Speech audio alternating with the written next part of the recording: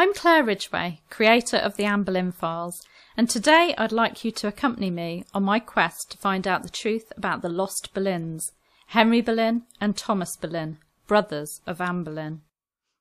This quest started in July 2011 when I was alerted to the fact that Alison Weir was claiming that 4 of the Boleyn children, Mary, Anne, George and Thomas, survived childhood. What?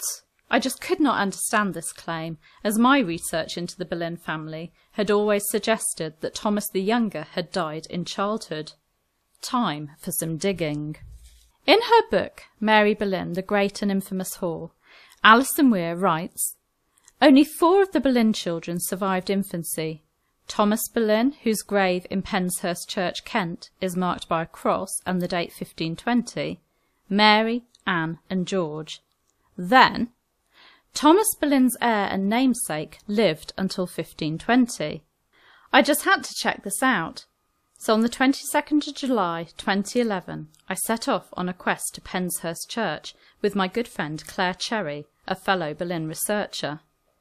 St John the Baptist Church, Penshurst, is in the beautiful Kent village of Penshurst, home of the famous and historic Penshurst Place, once owned by the Duke of Buckingham and the Sidney family.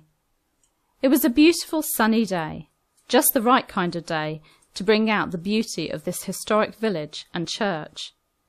Our walk from car to church took us under an arch of timbered Tudor buildings and cottage gardens. As we walked through the arch, there ahead of us was the church, standing in all of its glory.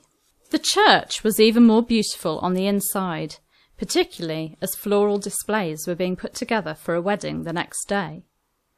Thomas Boleyn's tomb took some finding, because it's so tiny compared to the other tombs and brasses, but my husband Tim found it in the south chapel of the church, the Sidney Chapel. This chapel was stunning.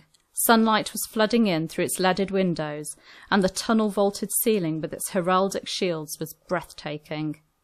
There, amongst the large brasses, stone monuments and sculptures, was a tiny brass cross on the floor, with the inscription, "Thomas Boleyn, son of Sir Thomas Boleyn." Claire and I got down on our hands and knees to examine the cross and inscription, and were not surprised to find that there was no date of 1520 on the brass. However, we picked up a church guide, and it was in that we read that the brass belonged to Thomas Boleyn, infant brother of Anne Boleyn, who died in 1520. This guide also described Anne Boleyn as mistress and subsequently second wife of King Henry VIII, so we didn't take it too seriously. But we were now left with questions. Why did the church guide say that Thomas died in 1520? And why was Alison Weir claiming this too? It just didn't make sense. How could another Boleyn have survived into adulthood without us knowing about him? Mission Lost Boleyns was launched. Claire had 2 missions. 1, to investigate parish records to see if a date of death could be found for Thomas Boleyn the Younger, and 2, to contact David Luff, author of the Church Guide.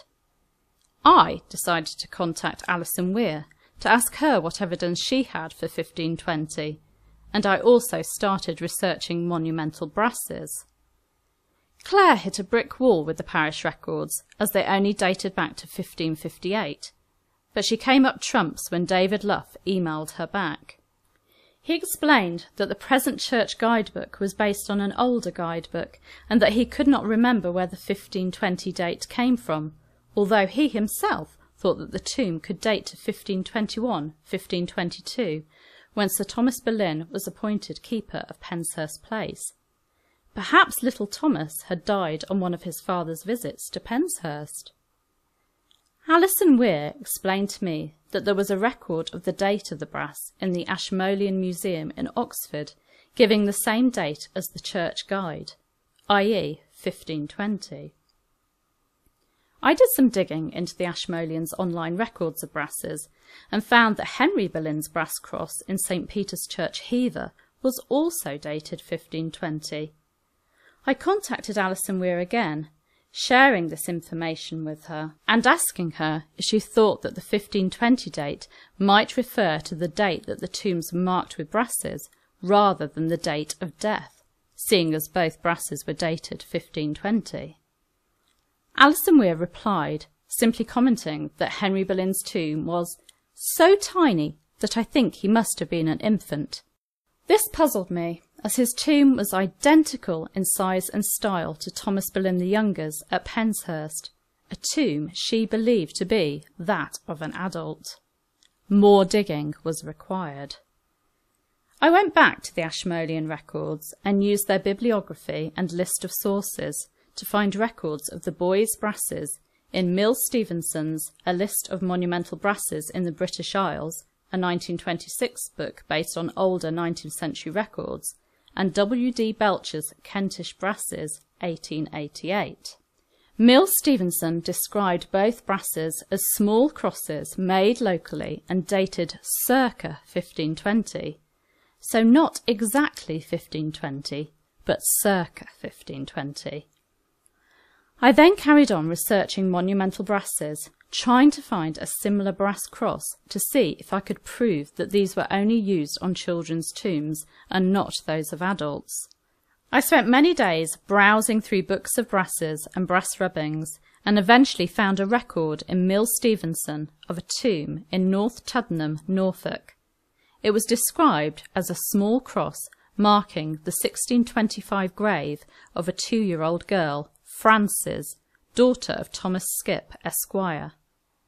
That was the only small brass cross I could find, so I sent an email off to the Monumental Brass Society asking about the dating of the Boleyn brasses. In the meantime, Alison Weir published an article on her website explaining that the 1520 date of death of Thomas Boleyn was based on 3 sources. 1. A book on Penshurst village compiled by local archivist John Flower, which dated the brass to 1520. 2. The Penshurst church leaflet, which also gave a date of 1520. 3. The Ashmolean Museum's records. She also explained that she had a photo of the brass, although the inscription in the photo was unclear.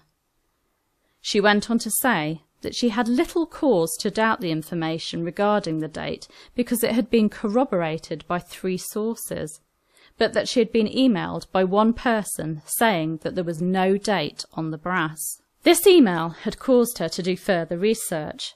She contacted the Reverend Tom Home of Penshurst regarding the brass and was told that John Flower, the archivist, had surmised that Thomas Boleyn had been born and died at Penshurst when his father was keeper.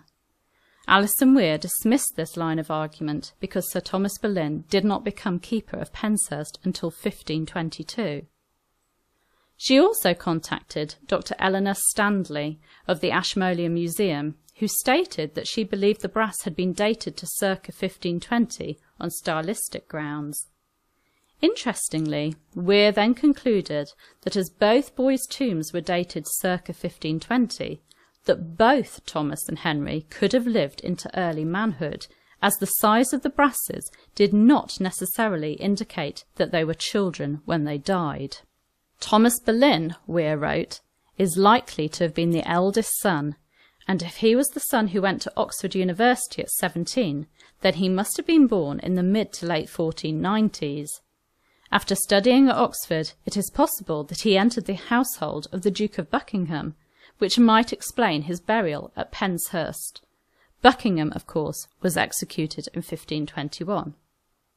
I just couldn't believe this conclusion. To me, it just didn't have any basis at all. There really was no evidence to back it up. I had to dig deeper. Thankfully, just as I was tearing my hair out, I had an email from Michael Harris of the Monumental Brass Society, who had kindly spoken to the Society's Kentish brass expert for me. The expert explained that the Boleyn crosses are 2 one-offs of the same design. There was a small workshop in Kent around 1500 to 1530-35, which produced some rather low-quality brasses with a very debased script style. Most of them are listed by Mill Stevenson as local. The design was never a style, just a bit of Kentish localism.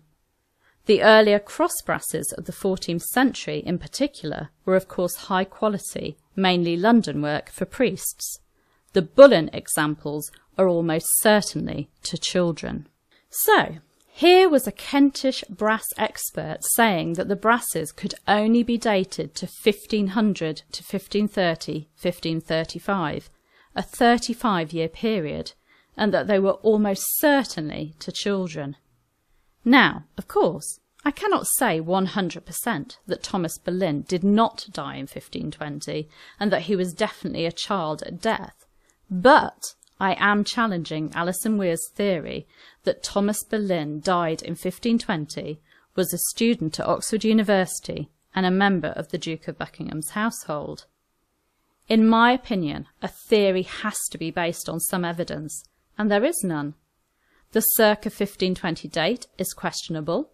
There is no evidence that Thomas went to Oxford University, and there is no evidence that Thomas served the Duke of Buckingham. In fact, there is no evidence of Thomas Boleyn the Younger at all, except for that tiny tomb at Penshurst. Now for my theory. In July 1536, Sir Thomas Boleyn wrote to Thomas Cromwell referring to his financial hardship when he married Elizabeth Boleyn, and she gave him a child every year. If we believe that the Boleyns were married around 1498, 1499, surely Thomas Boleyn must have only been referring to the early years before he inherited Hever Castle in 1505. I would suggest then that all 5 Boleyn children that we know about were born between 1499 and 1505. Thomas Boleyn could well have been the eldest son, being named after his father and grandfather, and Henry Boleyn could have been the second son, named after King Henry VII. Perhaps the order of births went 1499 Mary Boleyn, 1500 Thomas Boleyn, 1501 Anne Boleyn, 1502 or 3 Henry Boleyn, 1504 George Boleyn. Who knows? But what I do know is that these boys died after 1505 when the family moved to Kent, hence the burials in Kent. And I believe that the styles and sizes of their tombs and brasses suggest that they died in childhood. This is also suggested by the absence of their names in the court records. Surely if the Boleyn boys died in adulthood in 1520, when Thomas Boleyn was an important man, their brasses would have been more ornate. The contrast between Sir Thomas Boleyn's huge tomb and brass at Hever and Henry's little cross on the floor next to it is dramatic. It only makes sense to me if Henry Boleyn was indeed a young child. These lost Boleyn boys are still a bit of a mystery, but my research has led me that little bit closer to them. It is sad that they probably died in childhood, but at least that saved them from getting caught up in the brutal events of May 1536, which saw the executions of their brother and sister, George Boleyn and Queen Anne Boleyn. Rest in peace, Thomas and Henry Boleyn, once lost but now remembered. I am Claire Ridgway from the Anne Boleyn Files, and I'm on a quest for the truth about the Boleyn family.